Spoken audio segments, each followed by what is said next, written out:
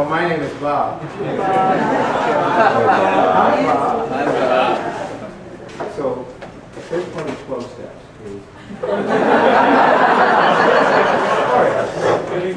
We're delighted that you're here with us. This is our 4th season of the Studio 620 WMNF Radio Theater Project.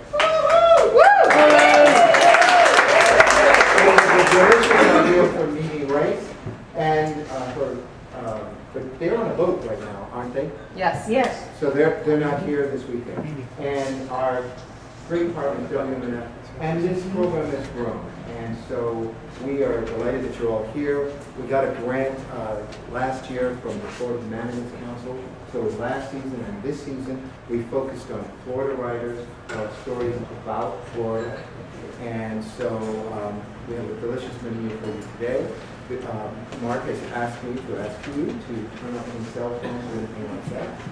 And that there will be one play, no Berlin, and then an intermission? No. One play, then intermission, then no Berlin. Okay.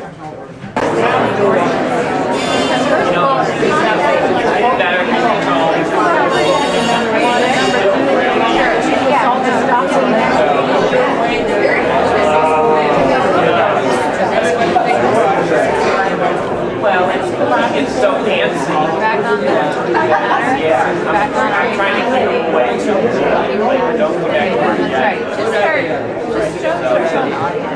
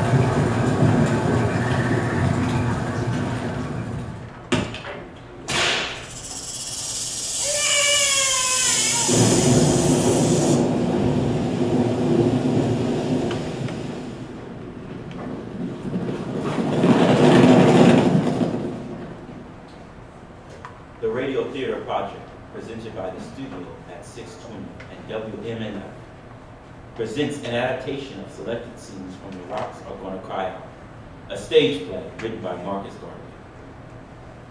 Bend your ears, open your mind, imagine. The place is Devil's Garden, near Big Cypress Swamp, Florida. Our story takes place over time. One summer night in 1813, and 3 summer days in 1837. Our story narrator is a Greek witch. Every story has a prologue. This one has a name, creation. Shh. Listen. It is the voice of heaven.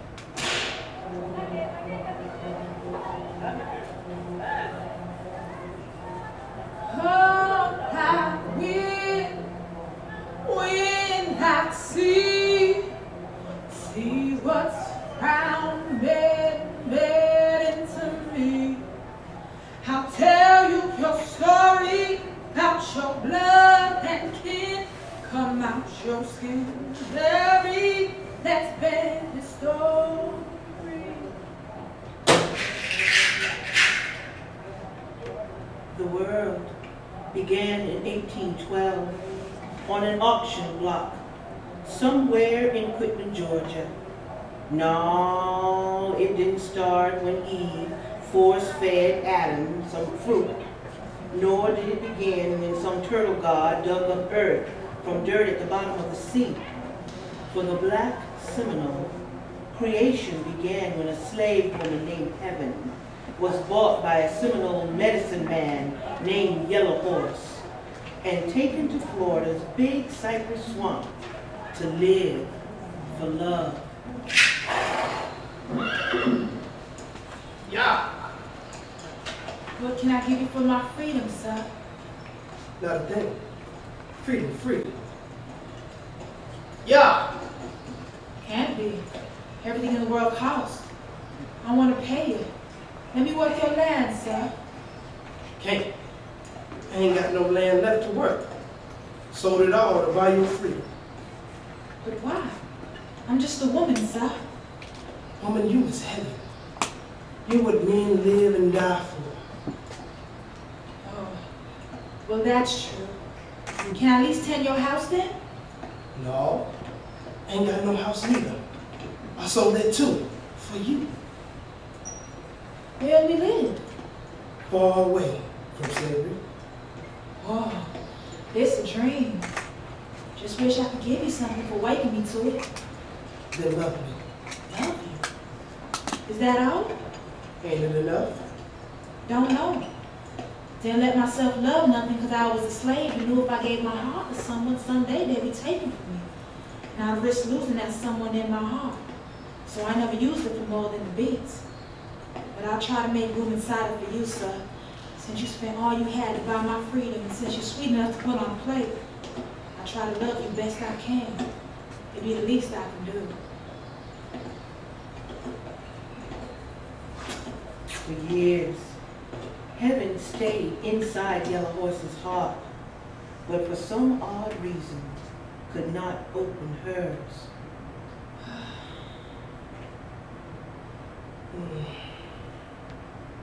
Heaven tried as best she could, but her heart was too old to grow or make room. But the medicine man was stubborn. He had magical healing hands. He wetted her with kisses and poured on her sunlit whispers of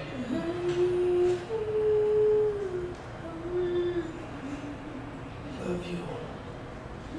Love you, Heaven. but still, it wasn't enough. Her heart simply would not fill. So I filled my womb instead. I bore the medicine man with twin girls. The oldest was black, beautiful as a night with no moon, and blessed with the gift of bending wind with her breath. We named her Cherished Snow. The other daughter was pale, pretty as Sunday morning, could calm and stir the seas with her bare hands. We named her Ruby Moon. The birth was hard on Heaven's body, and she died. Went home to glory the next day. The medicine man was grieved. He vowed to give the rest of his life to helping free men from slavery and teaching them how to love each other. He brought scores of Negroes to the swamp lands of the Everglades, where they lived free and loved whole. His daughters, on the other hand, grew to despise each other, for it was their nature to be at odds. Wind and water, dark and light, the dry season and the season of rain. But this hate was never, for it kept the balance of nature, and as long as they fought, the rains came and quenched the earth, followed by wind, which carried seed to wet soil. The Everglades grass grew high and fed both Negroes and Seminoles in a glorious valley called Devil's Garden. The year is 1837. Shh. Listen. I am wind! Woo! I am wind! I am wind!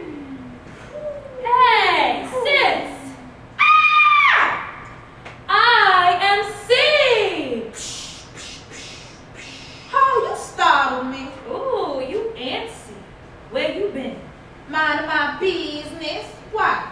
No reason. Just these swamps is dangerous at night. Pa say the White Father's army ain't but miles off, and they're looking for Negroes or half-Negro Indians like us to sail back into slavery. And if they don't get us, the Creek Indians might. But when they snatch you, they tattoo their mark on your face and you bear the shame of it for the rest of your life. See there. What's that on your face? Not a thing. Why? What you see? I see pretty. Since when you been pretty, Cherish? You've been a sight that soars my eyes long as I've known you. How'd you get rose to blossom on your cheeks? And is that a crack of smile crawling out your mouth? Something's gotten into you, ain't it, Gabby? Nah, I'm just beautiful. I wake up looking this way. But if I had a reason for blushing cheeks or cracking smiles, I sure wouldn't put it in your ear. God knows your mouth travels faster than stench from stuck scat. And you couldn't keep a secret if I shoved it down your throat and hit it in the back of your mind. You better take a good look. I'm a woman. And women don't tell guys why their flesh turns pink. Guys got to discover that why by themselves. Hoggish. You're pink not because you're pretty, but because you a pig. I saw you rolling in the mud with that man, Cherish. You forget nothing gets past me except history. What you know, Ruby? This and that. Not enough to write home about, but just enough to tell Pa. I seen you. Laid your back on wet earth like you was trying to look at stars, only you weren't, because they weren't out. So you looked into the eyes of that white soldier. Like you said, you a woman, though. Bite your tongue. You first. You the loud one. I heard you calling out half of heaven. Oh, breathmaker and great-grandmother moon and sweet sister sky. I didn't know laying with me required that much calling on the ancestors. I've been seeing him secretly since the army set camp beyond the swamps. And he's a good man. And I'm in love with him. Well, ain't that the saddest song ever sung? You know how Pa feels about the white man. And you know what pain our mother endured as the white man's slave. This is not going to sit well with him, and he's not going to stand for this. He won't have to because no one will tell him. Right, Rube? Ooh, I don't know. You the one said I couldn't keep a secret. You can't for this. If you have loved me as your big sis, you find somewhere to hide this secret. You put it somewhere so you forget it. Please, Ruby. No. I can't lie to my Pa. It just ain't in me. It's probably why I'm his favorite. Because I'm the good one. I got to show him your true color, Cherish. And, well, truth be told, I'm kind of tickled pink about it.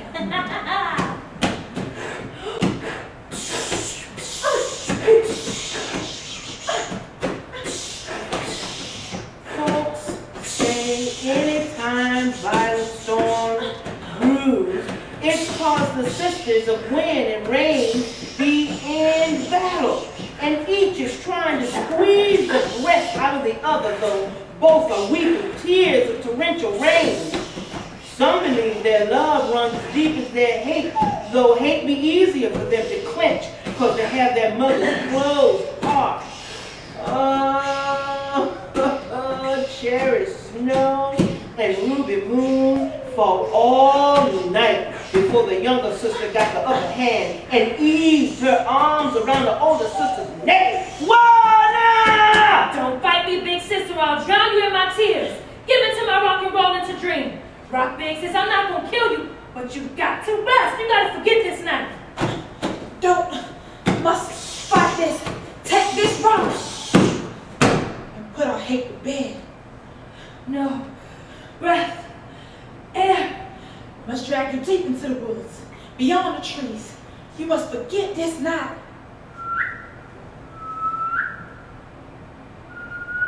Cherish leaves Ruby Moon by a tree and whistles. She runs off. 2 Creek Indians see Ruby. They mark her face and carry her away.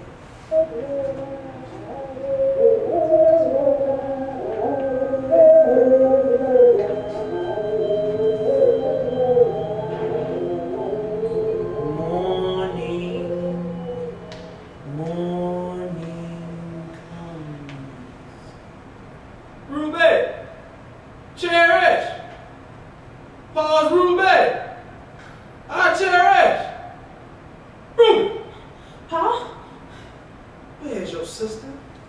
Where's my red ruby? Don't know. Am I my sister's keeper? Of course. She's your blood. Everybody keeps their blood. What's gotten into you, Cherish? Nobody. I mean, nothing, Pa, nothing. I saw them storm clouds above. Y'all been fighting again, ain't you? Ruby got mad and run off. I tried to chase her, but you know how quick she is. I fear the white soldiers of the creeks done got her, because I can't find her nowhere, Pa. Oh, God. Not my babe. Oh, Lord, not my one. I got to find her.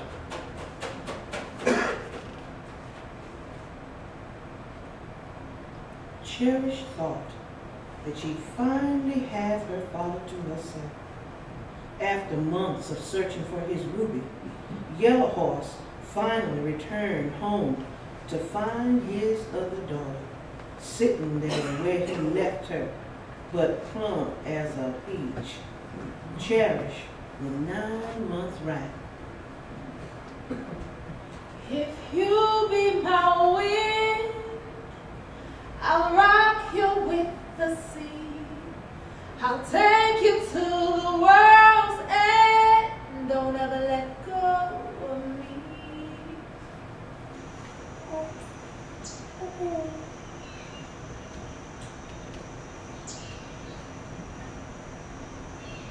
Night has fallen. Yellow Horse comes to Cherish. She's with the baby. The time has come, daughter. Give me the baby. Let me have one more day with her, Pa. She was just born this morning. I ain't even named her. She don't need a name. You know that. She won't live long enough to hear it called. That gal got a Negro, Seminole and white man blood in her. And them rivers ain't never mixed into one another with great flood. She's a Holocaust. Cursed. If I let her live, she'll bring a spell to our village. Come on now.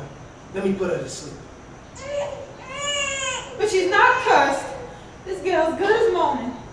She didn't even cry when she came out of me. After the midwife smacked her, she chuckled till her eyes watered. And I swear, she's sweeter than milk, with tongue and no teeth. Sure, she come into this world bad, but she gonna do much good. Folks gonna tell tales about this one. Don't make this longer than it has to be. Her life is meant to be short. You made it so when you laid up with the white soldier. But he was a good man, Pa, and loved me past my skin, through blood and into my bones. Then where is it? If your white man is good, now would it be good time for him to show up his face? He had to leave when his army lost the war. You know that, Pa. Besides, how can he live in this swamp, in this Indian and Negro world? Our love could never be but this babe. She can heal all of us. See? These rolls on her palms run deep enough to hold water like yours. That means she has hands made to hold magic. Help me spare her, Pa. How can we go away to a neighboring village tonight, find her mother? No one would ever know. Shh. There is a stirring noise. Can you hear it? But they would be, Cherish. I didn't come alone. Chief John Bird and the others are here. Horse, it's getting late. We're tired of waiting. Pa! What are they doing here? They come to make sure I did what was best for the village. Give me the baby now, Cherish. But I ain't ready yet. I ain't even got to talk to her good. You know it don't matter. Horse, you and your gal is trying our patience. We got long supper waiting. It's time to put that babe to rest. Give her here, sweet.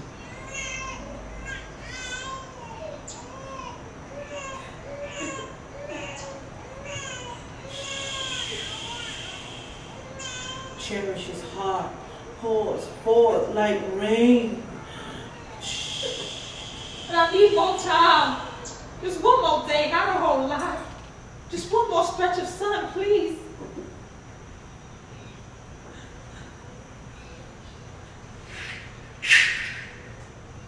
The medicine man and the daughter pull and pull and pull on the babe. No! Right, make him be good if you be God. Yellow horse, he takes the babe to the river. He takes a snake tooth across the swamp. Ruby moon lurks in the darkness. Yellow horse lifts the snake tooth over the child and begins to pray. What's taking you so long, Yellow Horse? Stuff mud in its mouth and drown the child so we can go home. Hold your breath, Chief John Bird. Every living thing deserves a good death. Hear the swamp. See Ruby Moon on the other side. Suddenly, the head of an alligator rises from the river swamp. It bites Yellow Horse, snatches the baby, and sails off. You keep that baby's head underwater long enough, Horse? Yeah, all is well enough, Chief John Bird. You are a man of your word. Then, Yellow Horse, no one will ever doubt your loyalty to your village or your place as a medicine man and healer. I say Yola, the breathmaker is with you. She'll come back, Pa. A ghost in the night, she'll come back with the sun in her eyes. And what will I say then? How will I bury it? New love is the only song that can heal you now, baby. Sometimes, when time can't heal old wounds, new love, like new skin, lies over an open sore and shuts it closed. Sing a song of love, and a new man will enter your heart and fill your room again. You will forget this night. You will heal. I will swallow the wind since they took her from me. I'll cry until the spring's end and weep my own turbulent sea.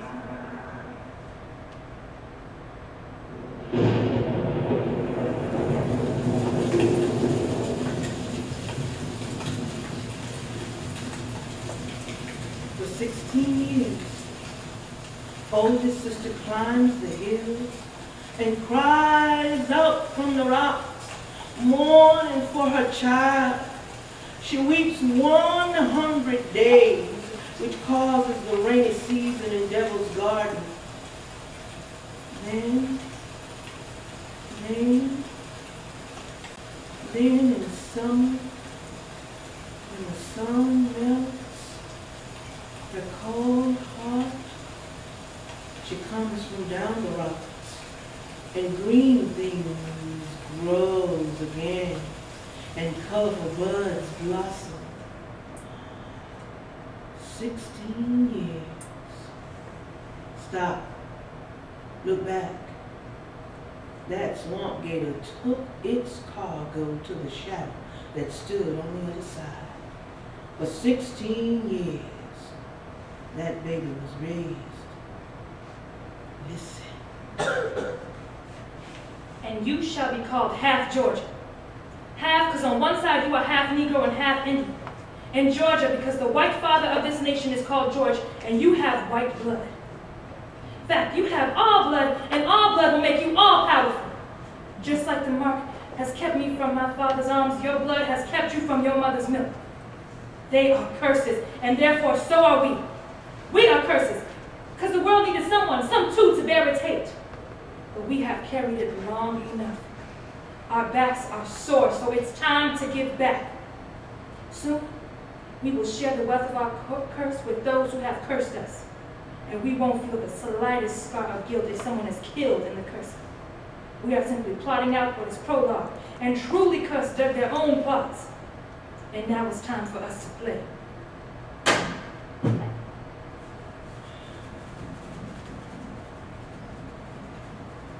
Church Snow waited for half Georgia to return.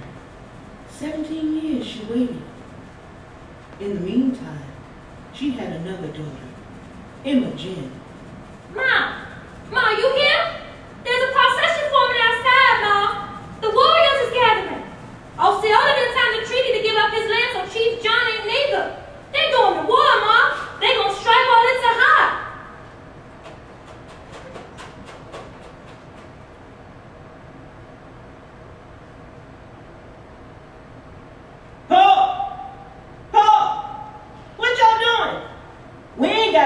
might be going to war. We going to war, Paul? I got to sharpen my blade and get me a horse. I'm going to war, Joe. You staying here with your mom. Staying here? But Paul, I'm all man. You saw my arm muscle the other day, and then they took your eye out. Paul, you need me. I'm quick. I'm cold-hearted. I'll cut people. You're too young. You're too young, John Coon. You know the law. No man can be a warrior without going on his vision quest first. Now, I don't want to talk no more about this. But Ma, tell him. Your horse is going to put me on the quest any day now. Once I finish it, I can join you. I'll bring up the rear and back. Everybody will say, look at the coon jump, the chief's son bringing up the rear. Can't you see? No. But I can see you going in the house and getting ready for supper. It's bad enough you pass your going down. Get in the house so I can fix you a plate. But Ma... That's cause you ain't saying nothing. Get in the house now so I can make your plate. Yes, ma'am. You need to give him something. You need to give him something before you go, John. This gonna be hard on him. You need to show him something that his vision quest can't.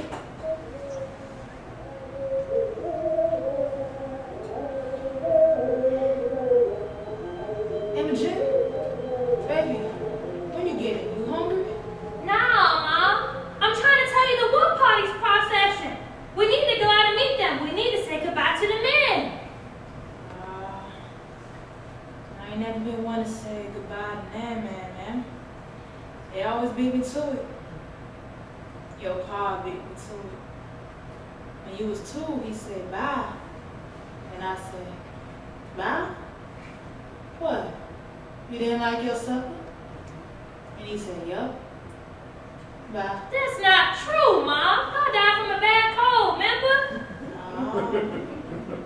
He said bye. I remember. He said bye, I'd never come back. Just like my first love. Just like... Come on now, we need to get you dressed. What would folks say if the daughter of the medicine man didn't go out to well wish the warriors? Same thing they been saying. Cracked as the moon. Dark as a cloud. Cold as a sickle. Step in your dress now, come on. You don't believe him, do you, baby? You don't? I'm out my head, do you? Nah, you just out of luck. Been out of it. But it's gonna find you, Mom. Luck ain't got nothing but a scattered stone. You got to trip on it. You got to get out the house more, Mom, so you can trip. I ain't never been one for travel. It's a nice thought. You got lots of nice thoughts, Emma. Be why I named you Imogen, because you got some imagination, guy. Don't you ever let no one take that from you, you hear me? It's your magic. Your mind is your gift.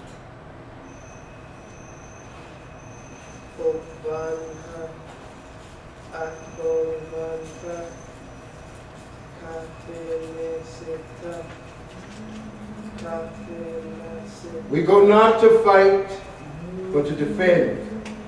We want not to keep our piece of land, but for the sake of peace. We fear not brother death. We know he lurks whenever we live, and we should meet us on the battlefield, then we fight him too. In the distance, the warriors are heard.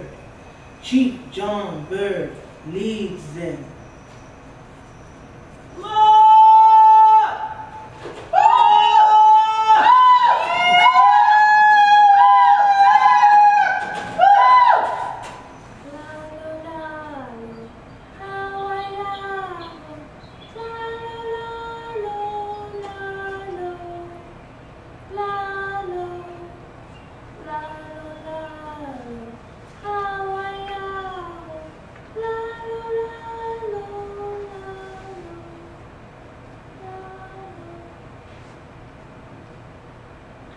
Tell Granddaddy Horsepower what you see inside God's eyes.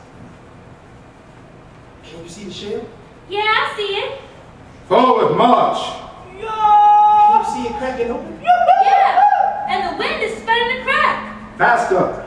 Good. Wasn't even put up first. Put that Faster. on. Is it a panther? No, it's an old woman sweeping a broom. Ride hard. You mean the bitch? Let me see. Show no pity. Show no pity. What is it? It's a twirl. She swept up dirty bolts. You mean a dust storm? I mean a tornado.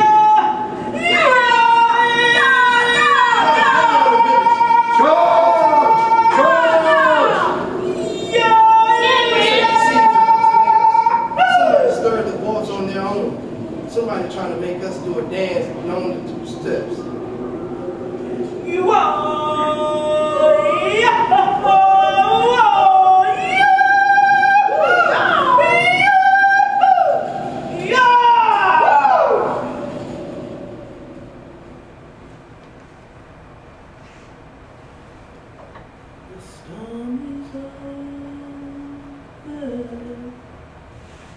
The storm is over now. Straight from the storm comes half Georgia, striding toward her mother. Kevin, how in the world are you still alive? Oh, it's easy as pie, cherished snow. I can see my way into the eye of any storm. I say. Well, you want to hold to me? I can guide you out. What's the rush? Stay. I've been waiting on you. On me? Do we know each other? Don't we? You've been crying from the rocks for me. For half Georgia for 16 whole years. Be why I come back. To end your reign and bring you summer.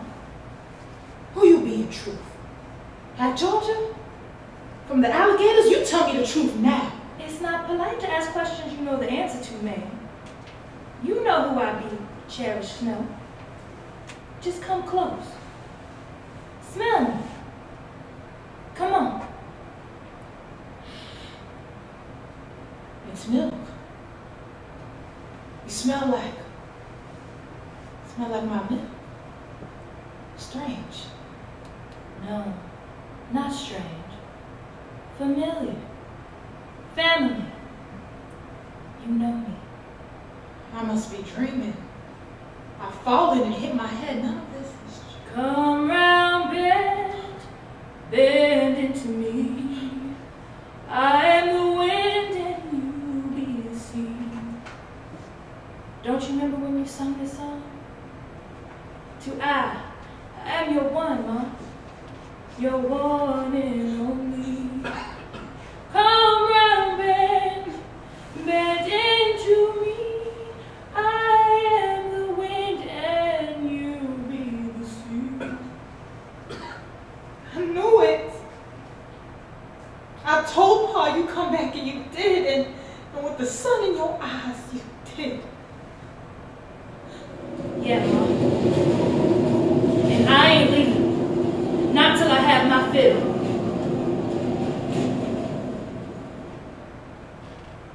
Storms are brewing. Storms are brewing. Storms are brewing.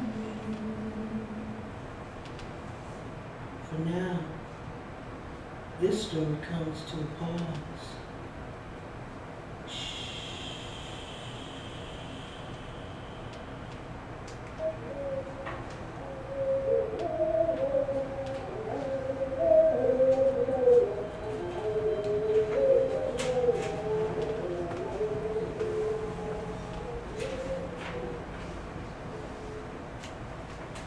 You have been listening to The Rocks Are Gonna Cry Out by Marcus Gardley and directed by Fanny Green. With Sean Davis as Yellow Horse and Joe Coon, Fanny Green as Creek Witch and Bird Sue, Kaina Hood as Heaven and Cherished Snow, Bob Devin Jones as Chief John Bird, Tiffany Schultz as Ruby Moon, Emma Ginn, and Half Georgia. In studio signing for the hearing impaired, Carol Downey. I'm your announcer, Ron Satloff. The Radio Theater Project is a presentation of the studio at 620 and WMNF.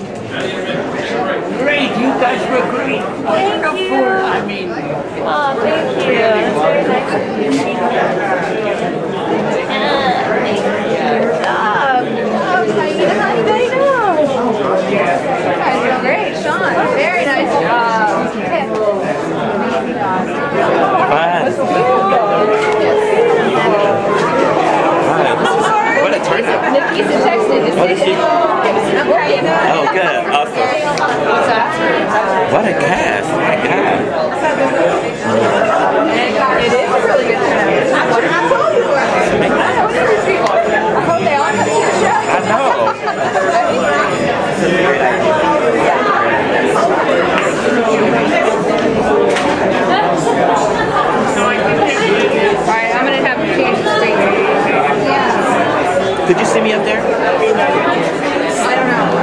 I don't know, because I was videotaping my camera. I love it. You're saving us. I'm sure we might need to edit. I want you to meet. Are we dark now? They can hear us, but they can't see you. Okay, good. But actually, they can hear. So Lillian and so Mark, you guys come. And I want you guys to talk. So if they can hear, the people watching, they can't see. So you guys we can turn it on if you want. Just so we can talk to have them talking to Marcus. Yeah. And you can tell them working on it. And I want you to meet a friend of mine, Lillian Dunlap. You're gonna have to adjust.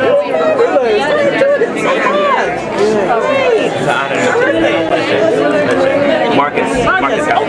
Nice to meet you. Marcus is our playwright. I know. Yes. Thank you so much. I'm really inspired. I love it. Thank you so much. We can back up. Here at all. Me too. Yeah. I was like, oh, I can listen to this. Yeah, I know. Trying to keep them in frame. We want to capture you guys talking to Marcus. So fabulous. People can see. Okay. So you guys can just stand ready this way. Yay. Hi. Everybody. All right.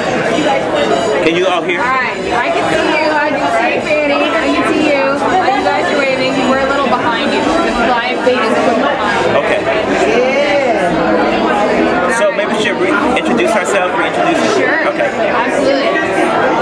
Hold on just 1 second. Okay. So we can see you. I can see you and Tiffany. I'm Tiffany Schultz. Me. Marcus Gardley, playwright. I'm Kaina Hood.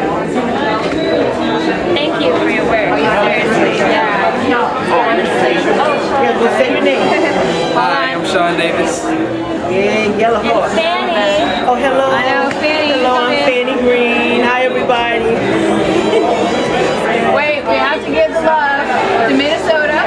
Oh, and yeah. Perseverance. Yeah, love Minnesota. Yay, Perseverance. Yay, LA. LA. And hello, New York. Wait, I have to send out love to Kisa because she texted to say we were working. Oh, right. Nikisa, San Francisco. Hey, Hello there, Nikisa. All right. So now this guy, I want wanted you guys to just talk with Marcus about what it was like to work on the play. Sean actually got the least amount of time because he got texted. He was emailed the script last night, and he and I didn't get a chance to work on it until I got here today. Yeah.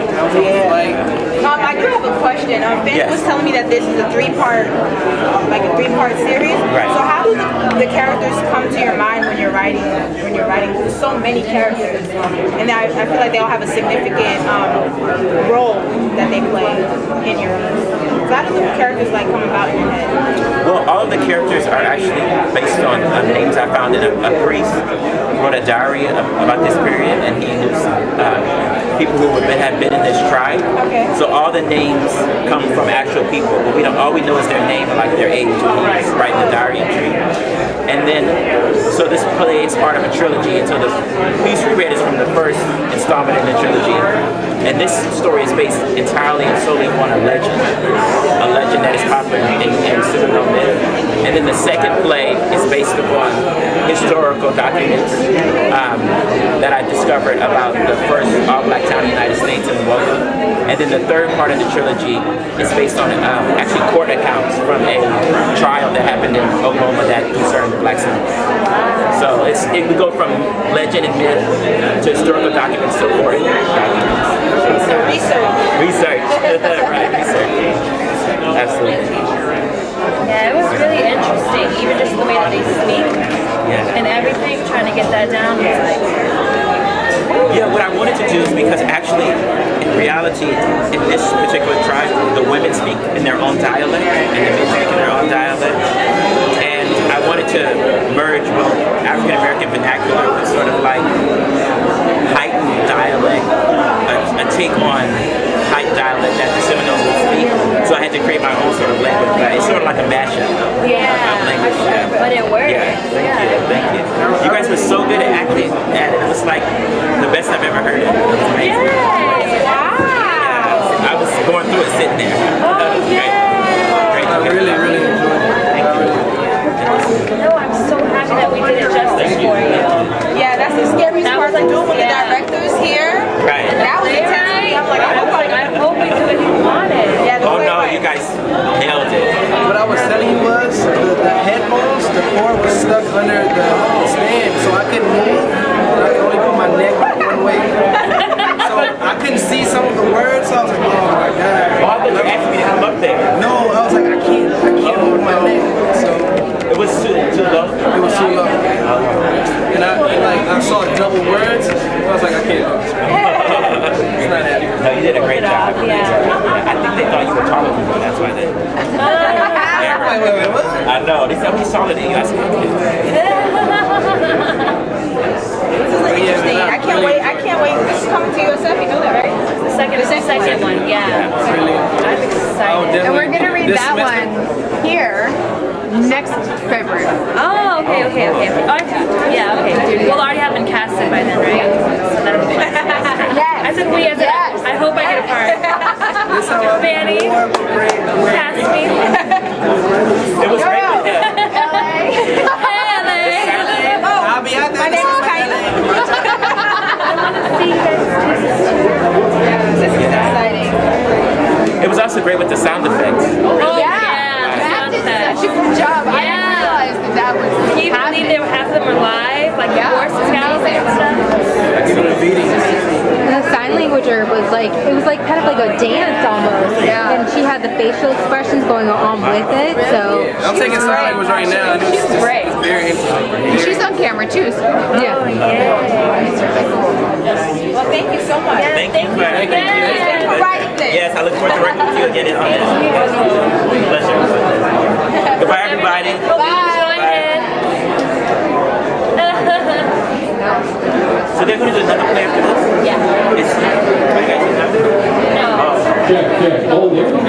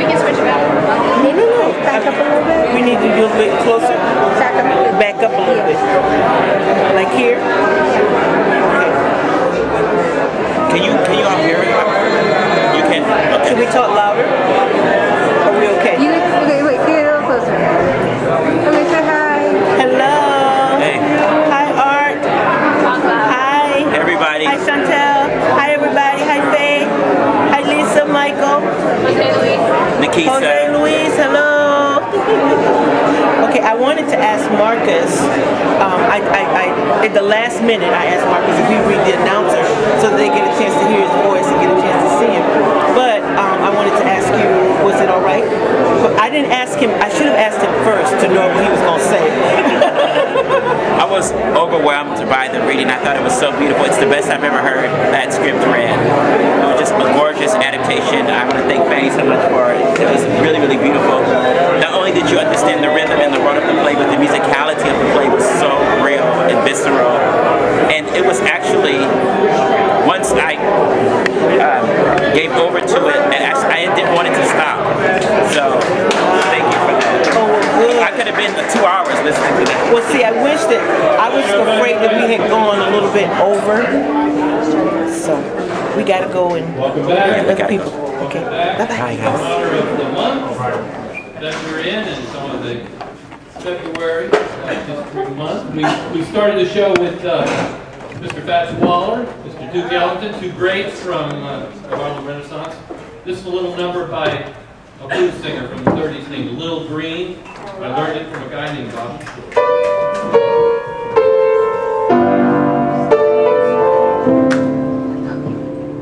In the dark, not a sound, was a beat of my heart. In the dark, in the dark, what a thrill, your fingertips upon my lips.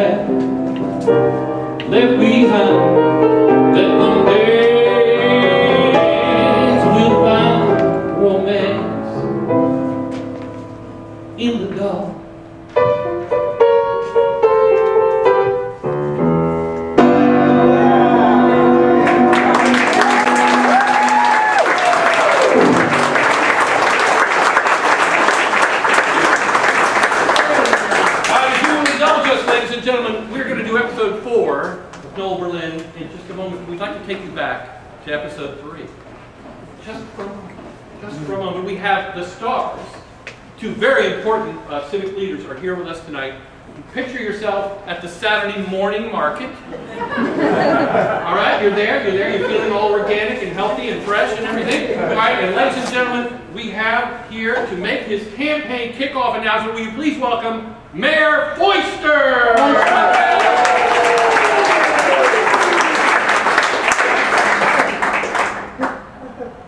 As a great man once said, where did I put my keys? Or something like that. Anyway, I was going to step down to spend more time with my family, but they insisted.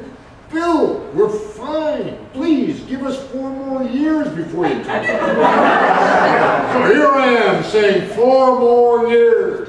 Of course, that's not really 4 years if you consider the holidays, vacations, and all the time you spend driving around looking for a parking space. They're like 3 years and a couple of months. And a nap in the afternoon, so where was I? Thank you, Mayor. Thank you, Mayor.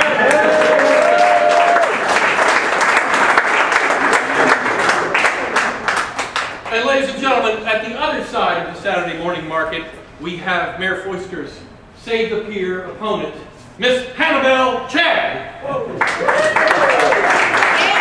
every community, there comes a time when you must make a stand, and this is that time. We don't step up to save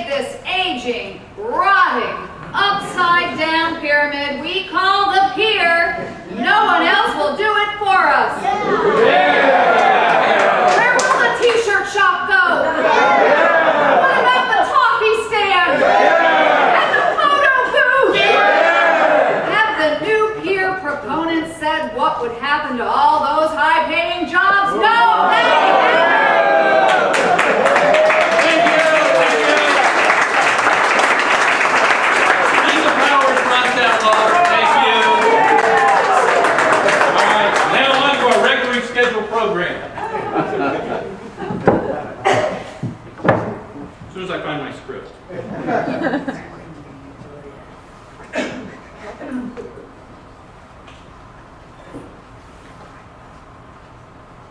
Radio Theater Project presents the continuing adventures of Noel Berlin, Cabaret Detective, Episode 4.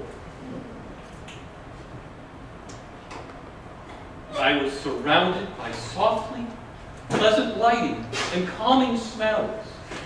All around me, people were being decent and kind to strangers.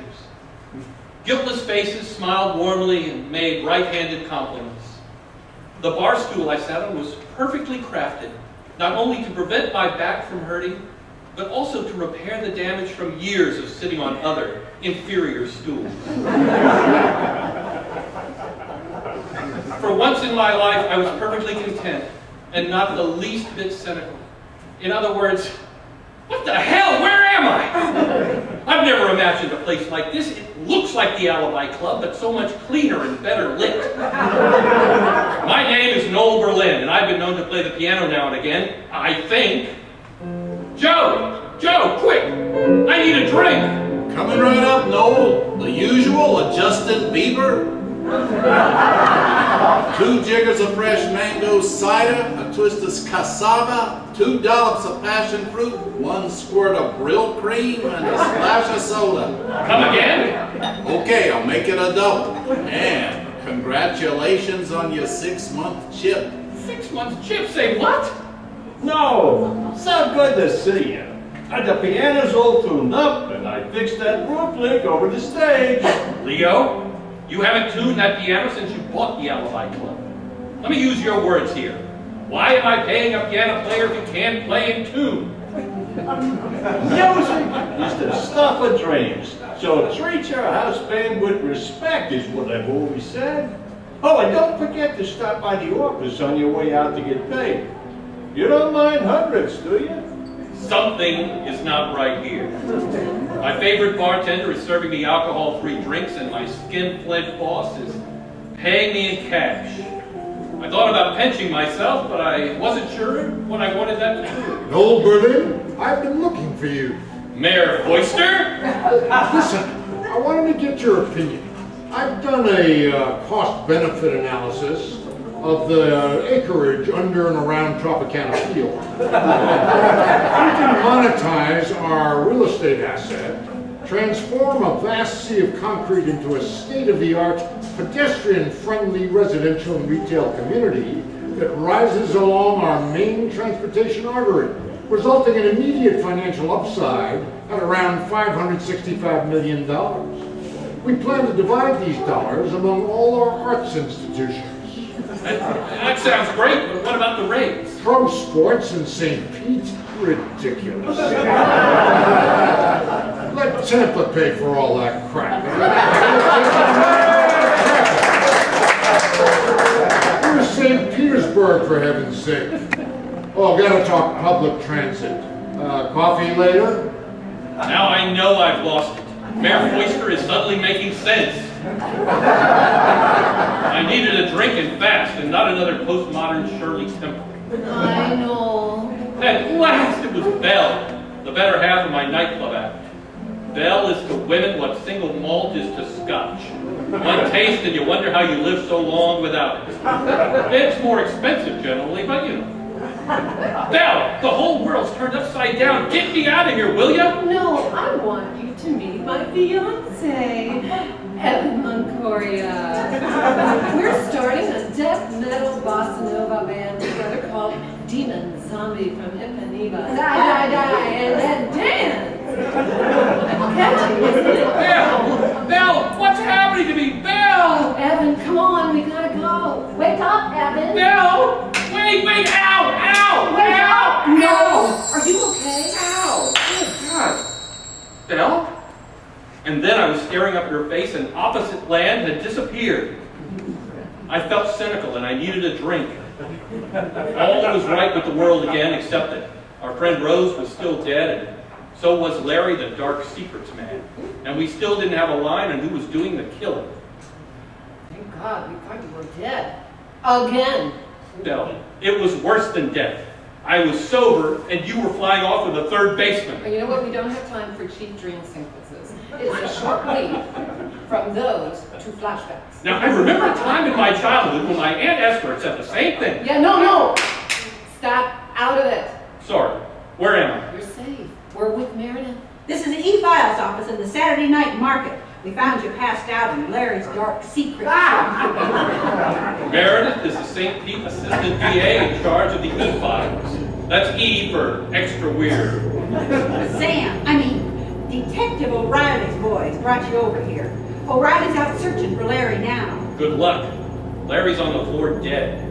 He was telling me about someone named Mr. Invisible who's calling the shots around St. Pete when I heard this humming noise, and Larry's head exploded. It was exactly like my mom's crystal face that day when I definitely wasn't at home. There wasn't anyone else in the shop when we found you. The place was empty. Just you mumbling something about ordering a Justin Bieber. What's a Justin Bieber? It's a Shirley Temple for people too young to know who Shirley Temple is.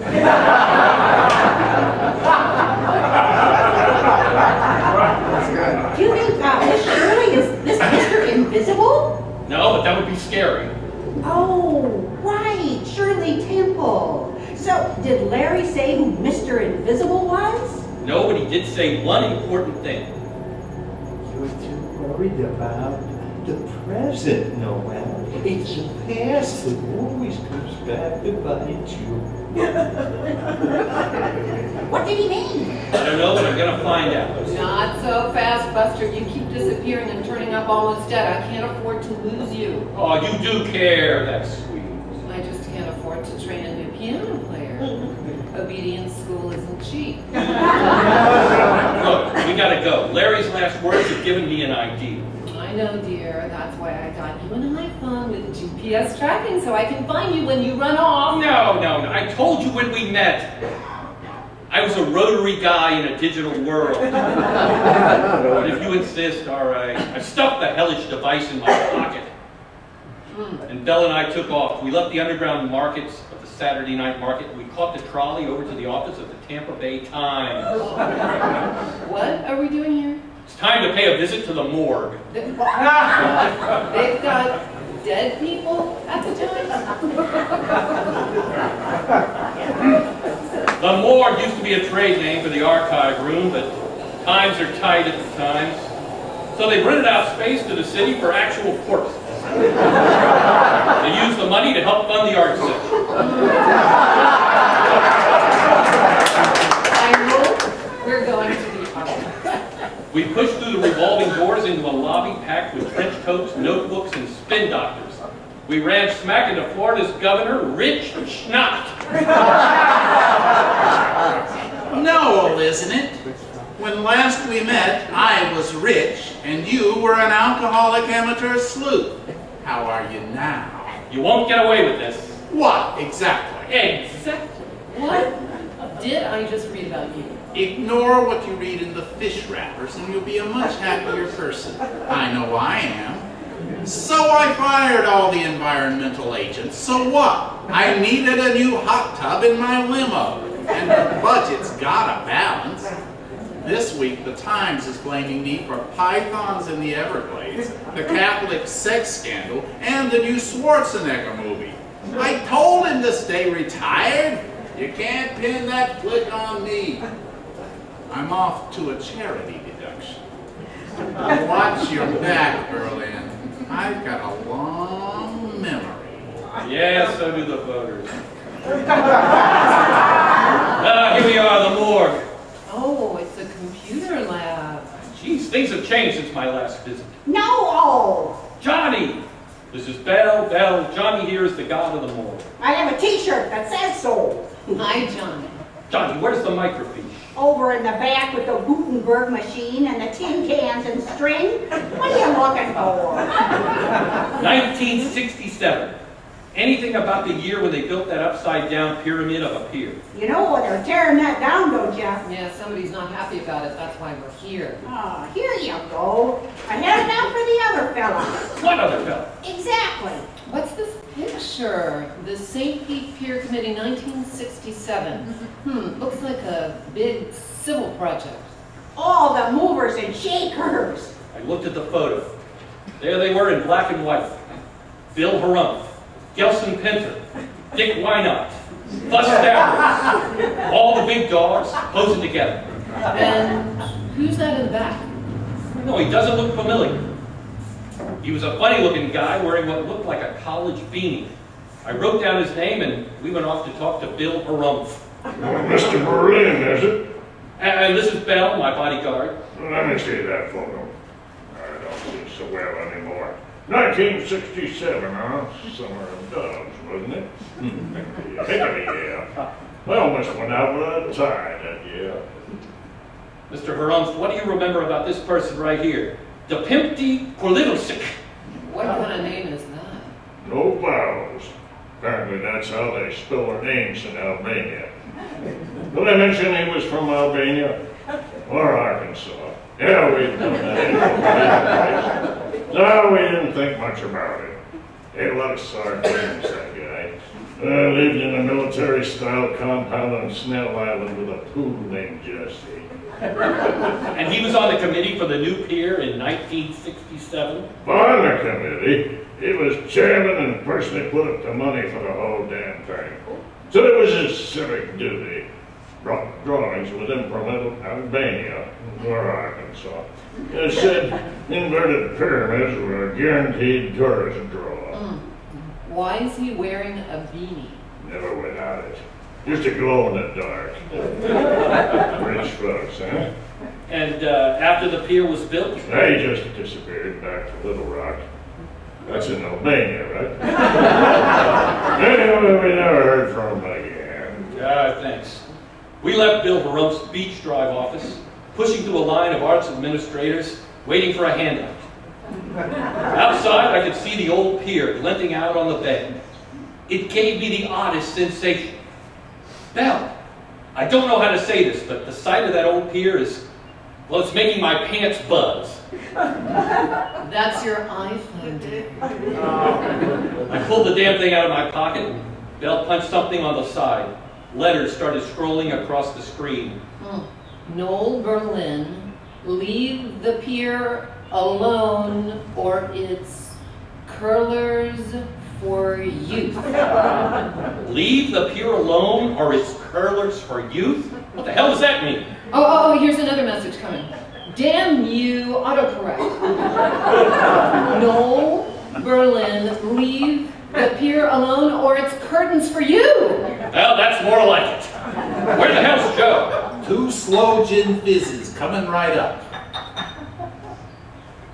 Tune in next month for the next episode of the continuing adventures of Noel Berlin, Cabaret Detective. Noel Berlin was written by Paul Wilborn and Matt Cowley. Tonight's episode featured the voices of Paul Wilborn, Eugenie Bondurant, Jim Wicker, Bonnie Egan, and Bob Heitman. In-studio signing for the hearing impaired, Carol Downer. I'm your announcer, Ron Satloff. The Radio Theater Project is a presentation of Studio 620 and WMNF.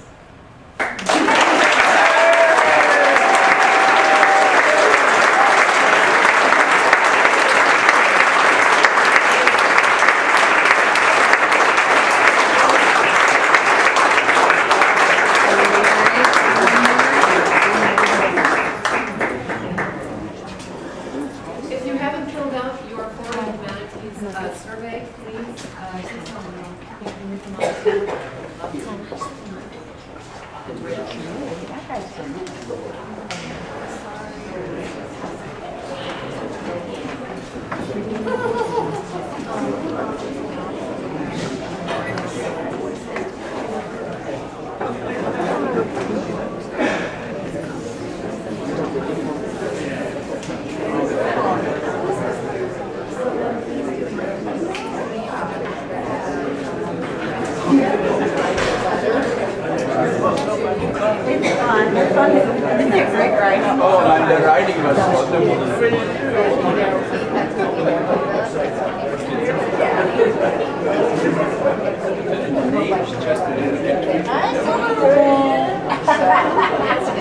Writing all the time, this letter.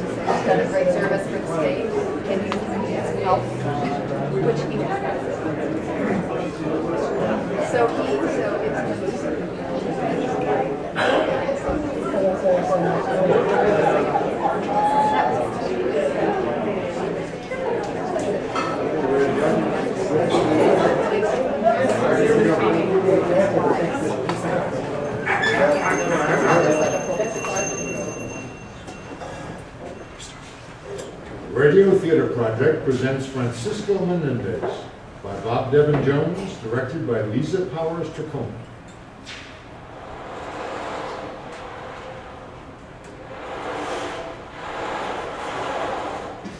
Our Father, who art in heaven, hallowed be thy name, thy kingdom come, thy will be done on earth as it is in heaven. Give us this day our daily bread. Padre nuestro que está en el cielo, santificado sea tu nombre, venga tu reino, hágase tu voluntad. Amen. Come.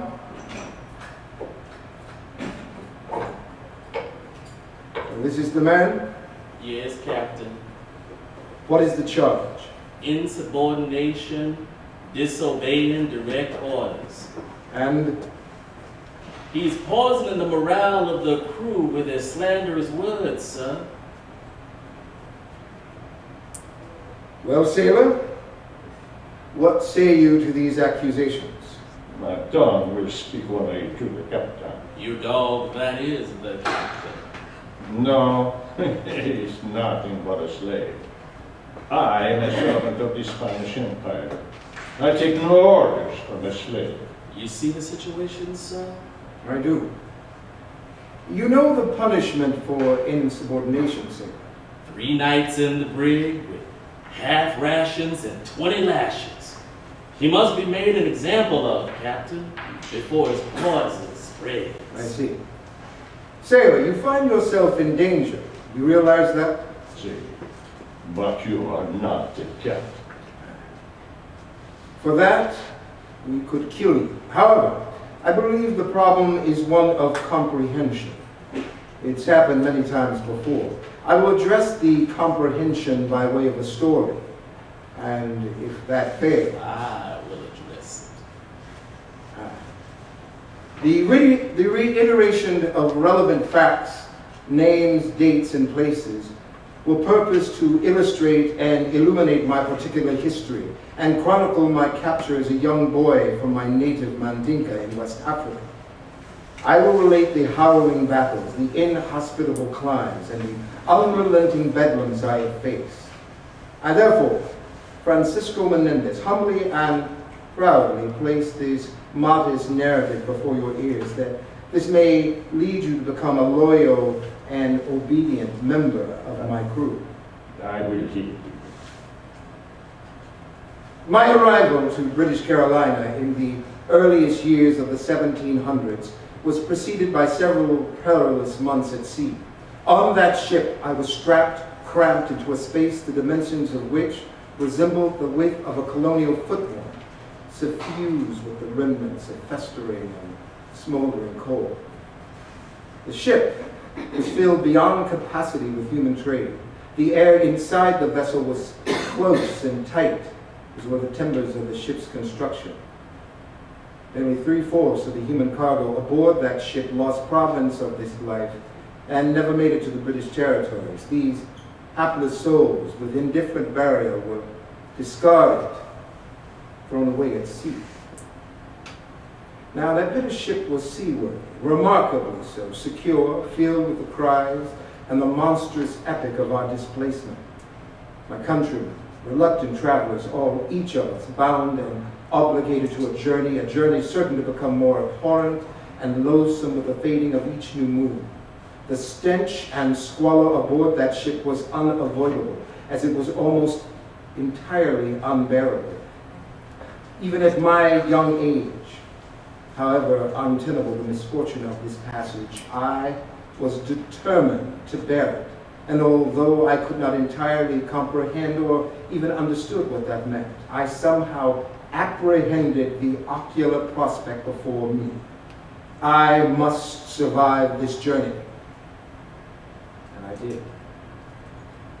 I did perforce survive it. Arriving in the British colonies some 2 months and several days in front of what I could determine as the 8th year of my birth, I was immediately forced to work on a variety of labors: indigo, rice, tobacco, cotton, which comprised the main commerce of that English colony. Toil without ceasing, severe punishment without provocation. Gradually, I demonstrated an ability to learn and understand the language of my captors. I was given a variety of further duties on that English plantation, and I excelled at all of them. Now, see, you were just a slave. Yes. Yes, for nearly 10 years, I labored as a slave in British Carolinas before the division of that territory into North and South. After years of learning and struggle and learning and learning, the promise of freedom, cried the heartwarming, eventually allowed me to organize the fullest capacity of my mind. I escaped from British Carolina into Florida and lived initially amongst the Indian of the region, for whom I was a most apt and voracious people. They taught me how to master British firearms, how to move through the forest without sound or footprint, detection or discovery, and most important, how to strategically fight and vanquish the English. I was more than 3 years in the wilderness, living amongst the other Indian tribes in the region, the Yamasee, the Seminole, and the Swanee, all the while avoiding capture by my British brigade and their rapacious bounty hunters, for whom my re-enslavement would be a boon of the highest order, a runaway slave who could not only read, but think.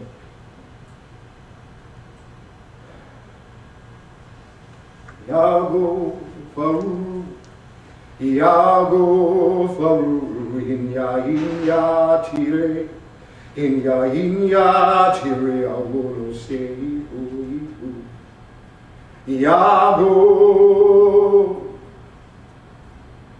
Iago. I tried without sufficient success to keep alive the memory of my country and of my mother and of my father, for whom I imagined it was their belief, their understanding, there was to be no reunion, of them ever seeing their son, their little boy again. Somehow, this realization hurt as well as healed me.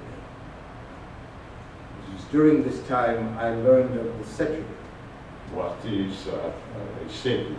The proclamation issued by King Charles II that promised that English slaves that made their way to Spanish Florida, would be given their liberty, their freedom. Spanish Florida would prove to be my balm in Gilead, an absolute inevitability like raindrops that find their purchase in the soil. I needed to be planted in some other place on this new continent, to a land where I would be free, and that place, that soil, that dirt, by divine providence or some explicit heavenly intercession, was for me to be Florida. Yes. Yes, you are correct. I have been a slave more than once. In the early winter of 1724, upon my arrival in St. Augustine and my quest for emancipation, I was sold twice more. First by the Yamasee Indians to the Spaniards, betrayed for a bottle of rum and a small harvest of corn. Subsequently, Manuel de Montano, governor of Florida, sold me to a wealthy nobleman of the Spanish crown, Don Francisco Menendez Marquez, for whom I've appropriated my patrimony. So, you are a thief as well.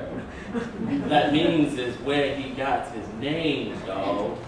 One more word and you'll be dragged behind the boat. To continue, I was confirmed as a Catholic, as I suspect you are, and granted my freedom. My time in St. Augustine was distinguished by extraordinary opportunity and advancement. Because of our king's generosity and enlightened Spanish rules governing slavery, laws which are inimical to the English, as we could buy or petition for our freedom, own property, testify in proceedings in courts of law, and the prohibition of separating families. I have a family as well, a wife and 4 children. Well, in 1726, I was appointed by Governor de Montano to be the commander of the freed militia in St. Augustine, as I was becoming sufficient and fluent in the reading and mastery and speaking of Spanish. I was also becoming indispensable to the crowd. In autumn of 1738, the governor determined a fortified settlement was to be established 2 miles north of St. Augustine, among the salt marshes and along the banks of the Mose Creek. The site was an abandoned Appalachian Indian village.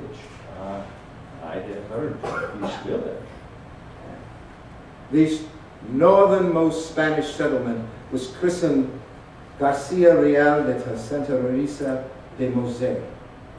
Fort Mose was the first settlement of freed people in North America. Now, the fort consisted of a small moat, a church, freshwater well, a long fence intersected with several towers, which included a watchtower, and 22 houses. 100 former slaves, people of diverse origins, African, Caribbean, mulattoes, maroons, and Indian peoples inhabited those houses.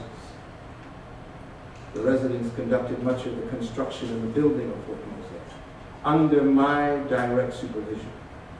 Now, the main crop was corn, which was shared to augment the stores in St. Augustine. Now, if the stores proved insufficient, government delivered supplies of beef, pork, and rice, and biscuits.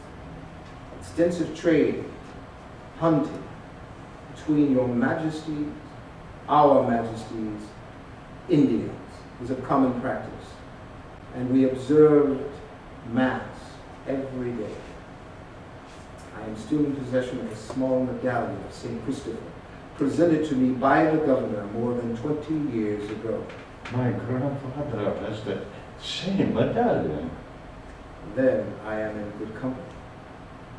The militia has been under my near continuous command, and each of us to a man has vowed to be the most cruel enemies of the English, a vow no doubt you have made, and to spill our last drop of blood in defense of the great crown of Spain and the Holy Faith. Now, in the year of 1740, the British led an attack, the War of Jenkins' Ear. Fort Mose was sacked, but ultimately we fought the British back. The successful recapture and rebuilding of Fort Mose reunited and returned this vital colony to the Spanish crown. In service to your same Spanish king, I have innumerable times circled my exodus back into the British territories and led successful raids against the English in South Carolina, Georgia, and Louisiana. During my campaign as a corsar, a privateer, raiding English merchant ships to seize supplies for St. Augustine, I was captured by the British and sold into servitude one more time. I was severely tortured and threatened with castration. As I attempted to orate my release and that of my men, my captors became increasingly agitated that I, to their initial understanding, a lowly, subhuman African slave who had the temerity and command not only of their English tongue, but Spanish as well. Thus, their agitation grew to anger, then to fury, and finally to rage, when my true identity was discovered. I was whipped with a lash, twice 100 times. The first 100 strokes came in rapid succession, and as my tormentor drew more blood than tears, I was brined, pickled, and whipped 100 lashes more, remanded in chains to the Bahamas, and I am healed terribly. And then again I prevailed. I escaped, and within several weeks I returned to my most unwavering and constant ally, Florida. I humbly submit my fidelity to His Majesty allowed me to outwit, outfox, outfight, and outpersevere my English malefactors. And now, regrettably, even now, my family, after all these years of memories that I have turned into legend and into lore, even now, I must flee my beloved Florida. The very prospect of leaving Florida, forced actually, fills me with a deep, entirely profound and overwhelming sadness, the likes of which I have not felt since I was a child. When first I arrived in this new hemisphere and I tread the waters of this shores, waters that I have navigated, explored, harvested, and defended most of my life. I have done the state some service, and they know it.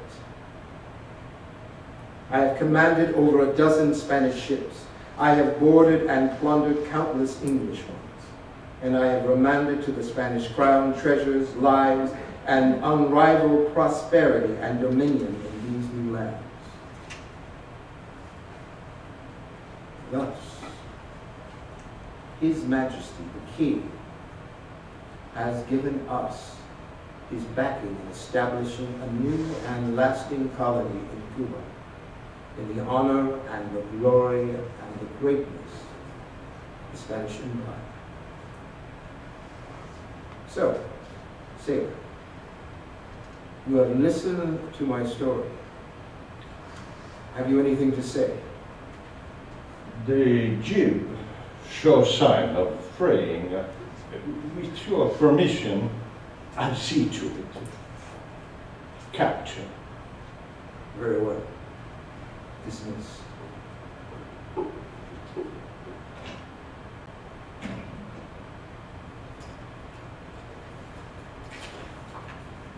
Our Father, who art in heaven, hallowed be thy name, thy kingdom come, thy will be done.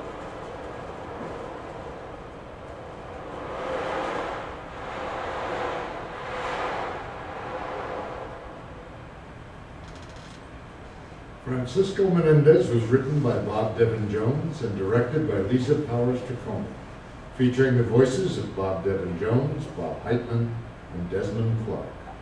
In-studio signing for the hearing impaired, Carol Downey. Sound effects by Matt Cowley. Recording mixer, Mark Perfetti. House mixer, Blake Westlake.